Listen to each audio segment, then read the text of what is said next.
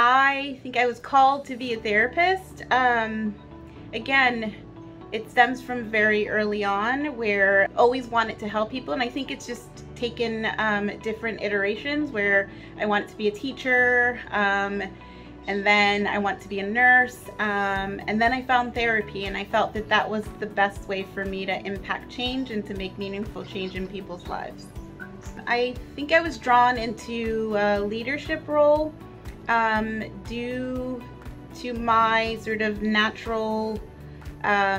inclination to want to mentor others, and I also think that I have this sort of ability to kind of look at the big picture and to want to affect change, and I felt that leadership was one of the best ways for me to sort of get in there and to affect change.